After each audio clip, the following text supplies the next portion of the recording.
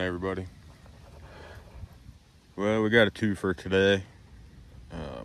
First of all, like the little clip at the beginning, definitely going to be some loud parts to this video. I just did an overhaul on the 6x6. Took the axe system out of it and put the Sidewinder 4 and the Outrunner motor in there. I also switched it over to the Fly Sky radio. I was starting to have issues with the Traxxas radio. Wasn't wanting to shift the servos, the micro servos anymore, and just to see if the servos was bad or if it was the radio, I put it over on my GT5 and everything seems to be working just fine. So that stock Traxxas took a dump on me. But anyways, I wanted to test it out, and I'm also testing out some weight on the front. I just got some brass rods zip tied on the front for now. I just want to see exactly how much weight I need to hang off the front of that thing before I make something permanent for it. And then as far as the Capra goes, last week I had taken it to the quarry and it got ran pretty hard out there, even though the video was real short. It got in some really bad binding situations, and then I ended up going to the indoor comp over in Greenville on Sunday, and about halfway through the second course, this thing started stalling out and or slipping. I'm not sure what was going on.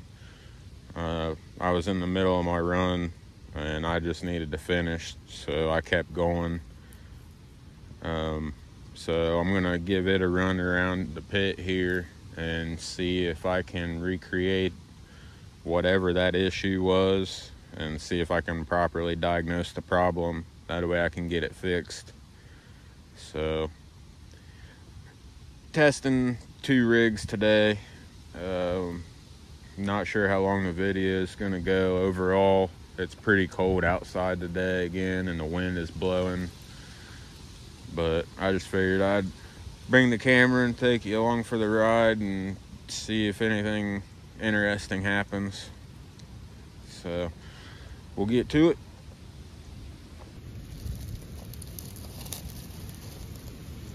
I've had this particular climb in countless videos, so I'm probably not going to do that many different angles of it.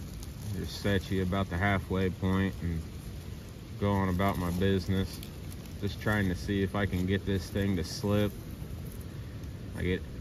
Honestly, it felt like it had a slipper clutch and it was slipping.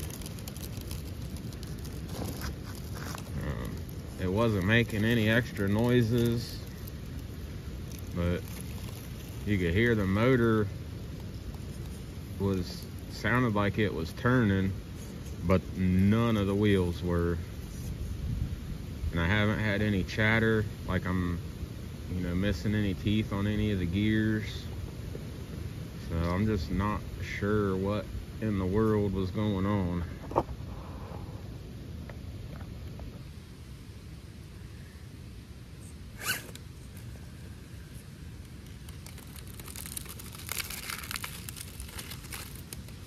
I haven't really put that much stress on this fusion motor, but I also don't know the longevity or the durability of these things either.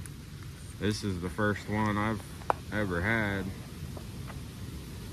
I'm sure you're staring right into the sun, but I won't be there for long. I'm really hoping that this motor's not taking a dump on me. If so, as much as I like it, I won't be going back with another one if that's the case.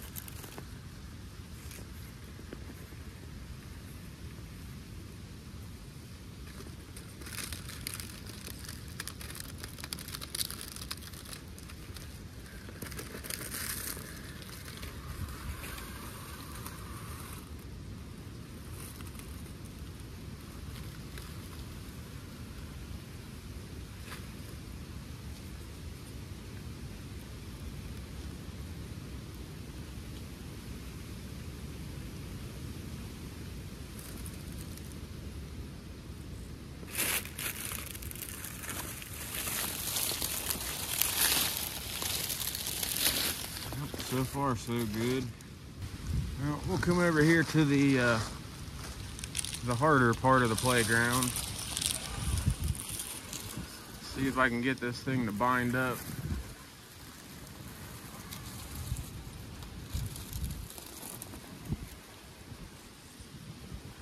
And it wasn't really in a bind any of the times that it happened either. It was really weird. I've never had anything do what this thing did the other day, and it's kind of hard to explain.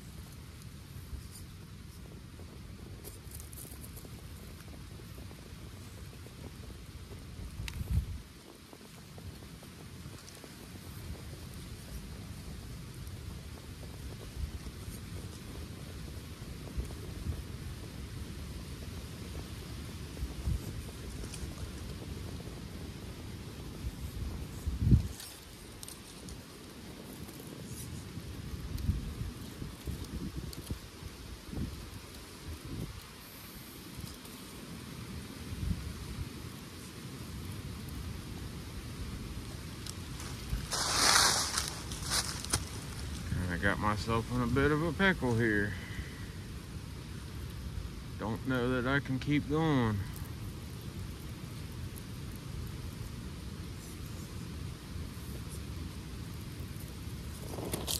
Yeah.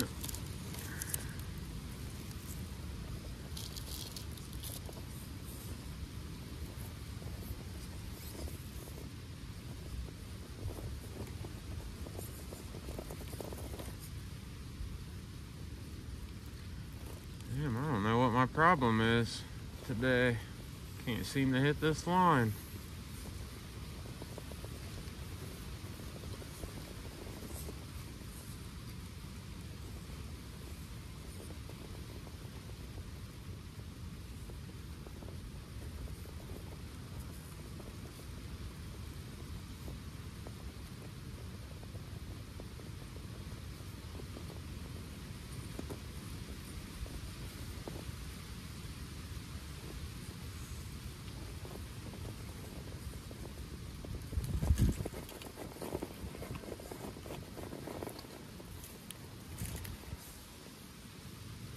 There we go. It wasn't pretty, but that ought to do. Especially for not standing where I normally do and being able to see that rock there.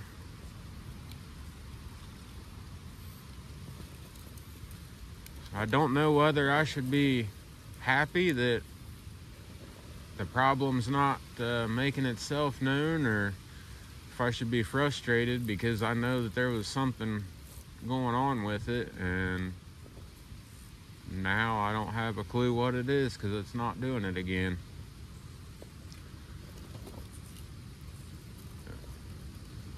I'm sure just about everybody's probably had that problem at one point or another, whether it's with RC or full size.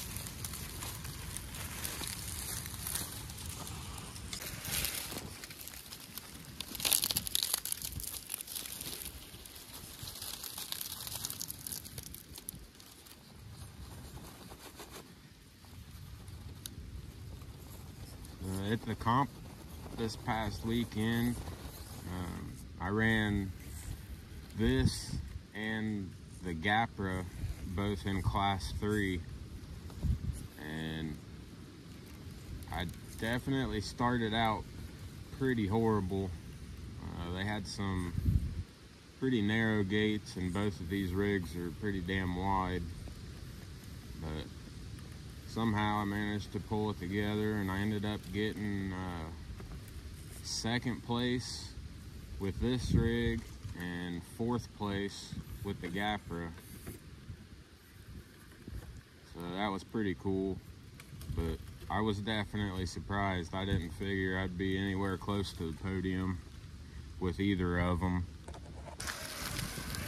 I actually had quite a few more people there than they normally do as well.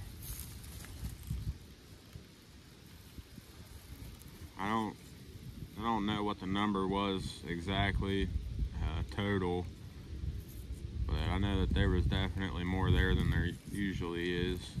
It's cool to see. Definitely some different rigs as well. And you know, when the catch a little hell for running some ruptures on the Capra, but there was actually a couple guys there that was running pin tires, and they looked like they were some very healthy rigs.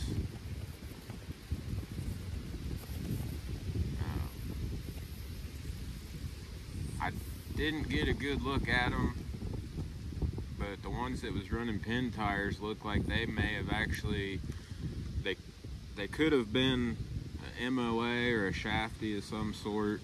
Like I said, I didn't get a good look at them. I just know I seen some pin tires, but they were that kind of a build. I don't know where they ended up. I'm sure probably one of those was who took first place, but I don't know for sure. I don't know that I ever caught those guys' names, and if I did, I don't remember. I'm horrible with names.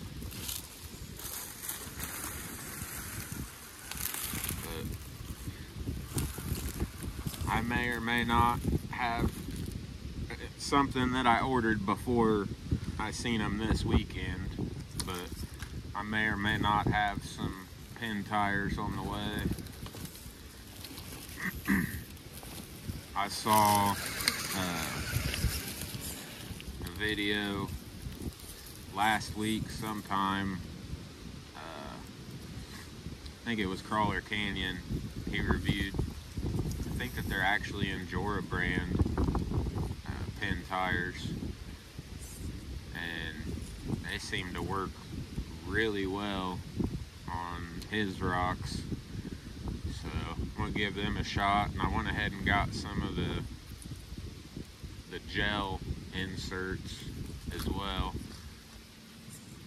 I've never had good luck with the 3D printed inserts.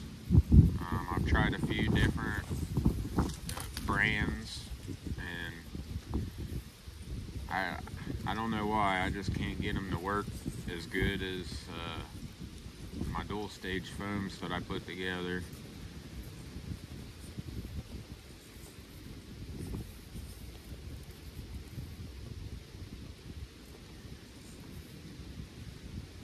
Man.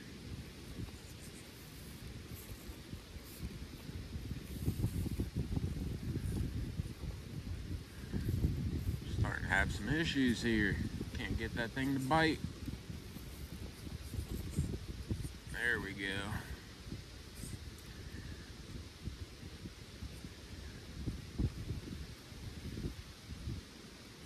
But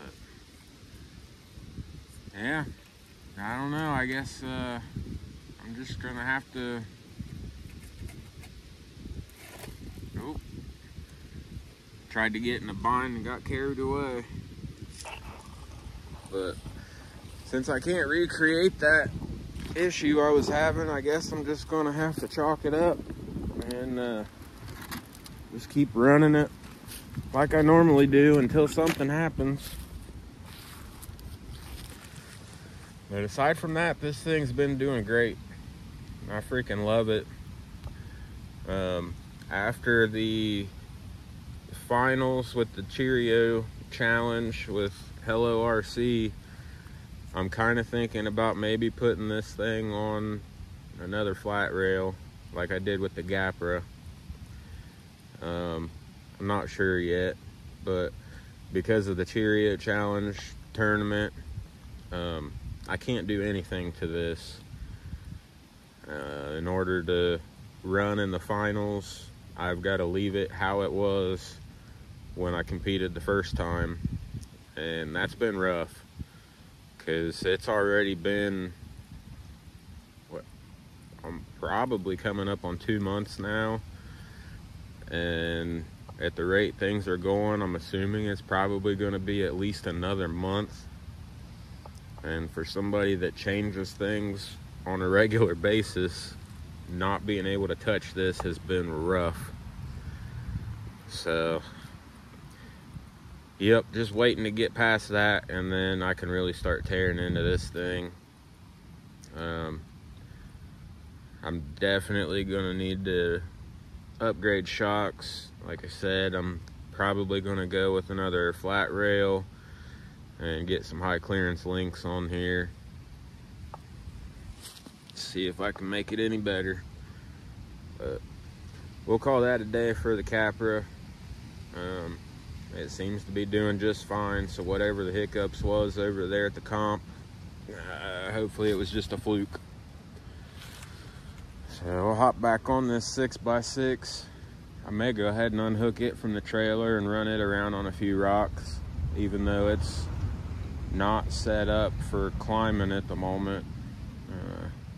Kind of want to see how that new electronics system does in it. It's pushing a lot of weight for that little motor. So, I don't know, we'll see what goes on here. Something's going to happen.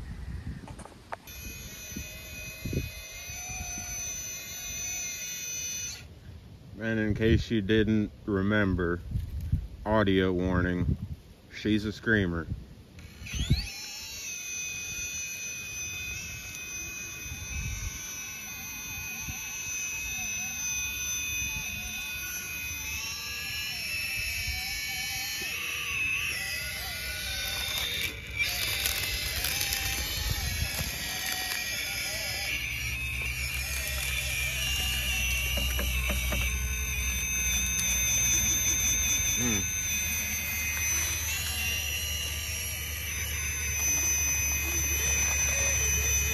Probably not going to get far on the rocks with open diffs, huh?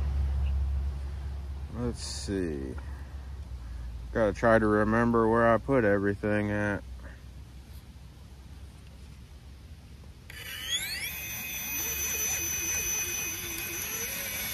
And I'll tell you what's nice. On the Fly Sky, I can control them individually, so I can lock the rears in without the fronts being locked in first. That'll be nice for when I'm towing and pulling and stuff.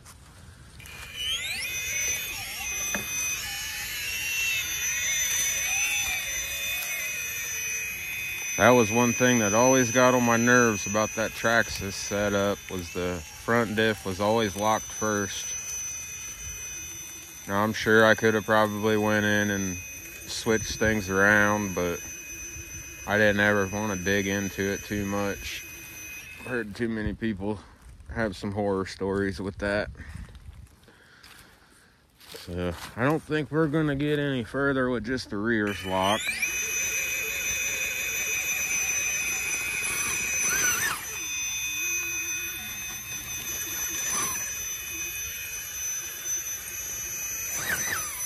Well, maybe so.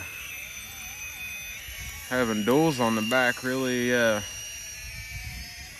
amps things up a bit. This thing's a monster. I freaking love it.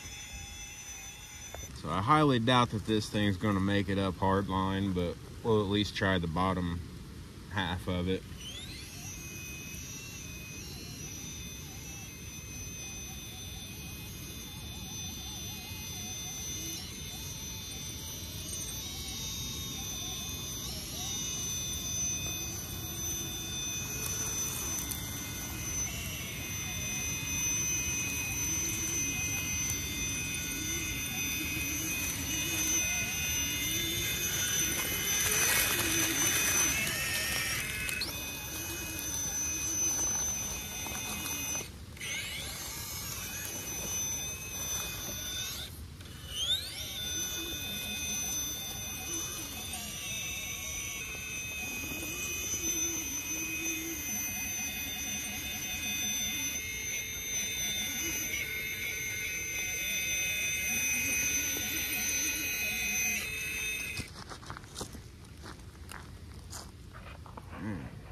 This is crazy.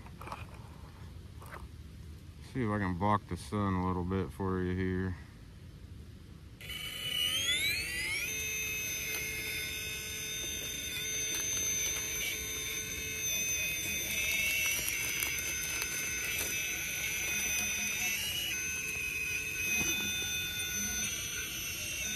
Wow.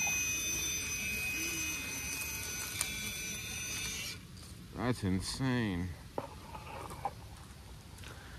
I never would have guessed it would have made it up that.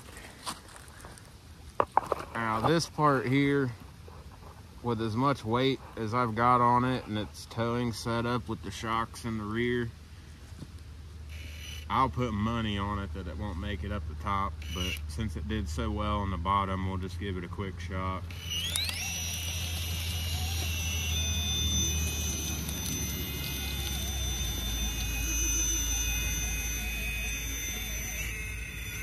Yeah, instantly tires to the sky.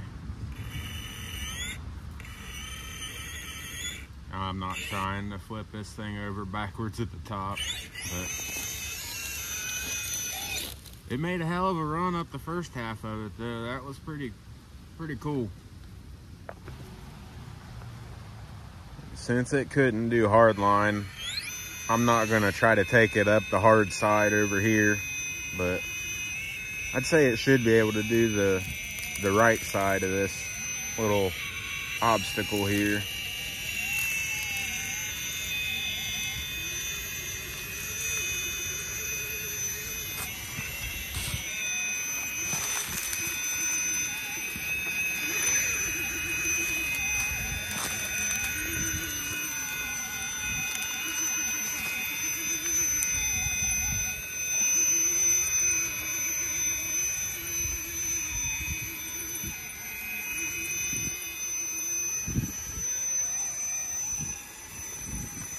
Listen to her sing.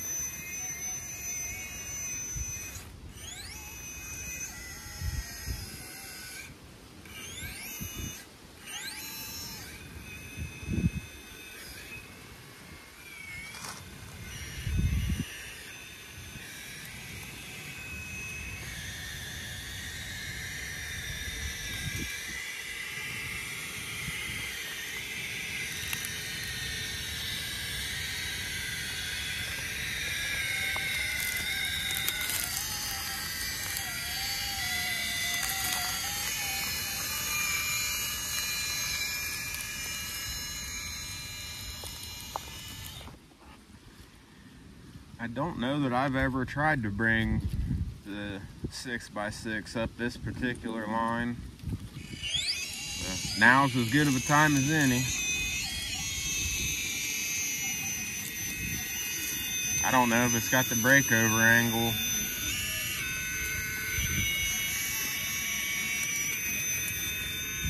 Oh, it's got the breakover. Does it have the traction?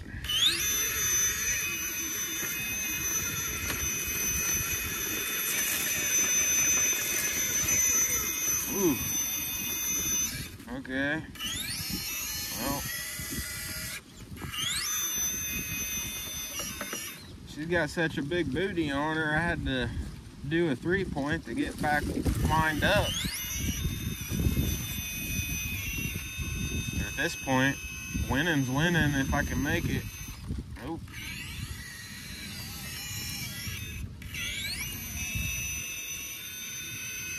There it is.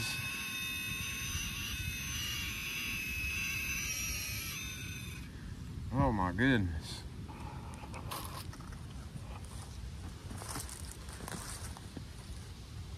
Would you just look at that booty?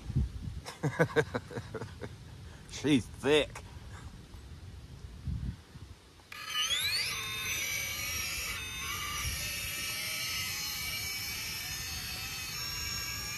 That's that good stuff there. So this is probably just ridiculous to even try, but we're gonna try anyways. This thing doesn't have the best vertical climbing abilities at the moment.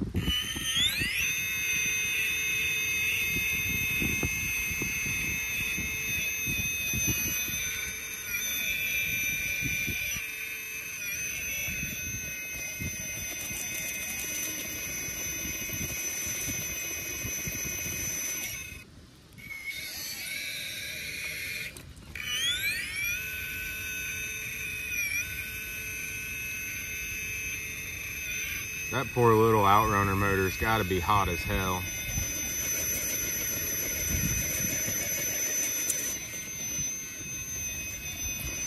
Oh, it's so close to making it and also going off the edge.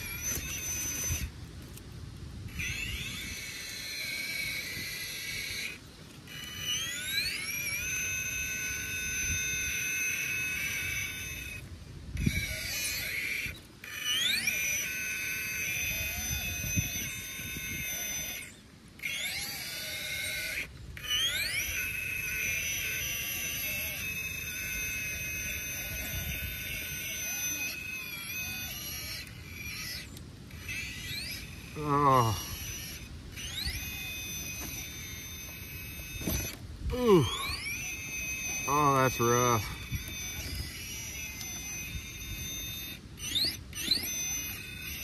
Okay.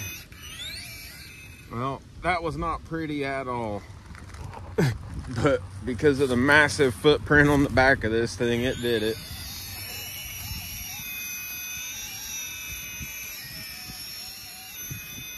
That's crazy. That's asking a lot out of that little outrunner motor, and also asking a lot out of those dually adapters. That's a hell of a side load to be putting on this thing. So definitely got to give a shout out to Jim, and I'm sorry if I butcher the name, but I want to say it's Jim Menino. I don't know if that's how you pronounce it or not, but that's how it's spelled. Found that guy on Facebook. He's got a group page called Dual Wheel Adapters, and he makes these things and sells them, and at a very affordable price. They're all aluminum, and they've held up to some serious abuse. I mean, I've been,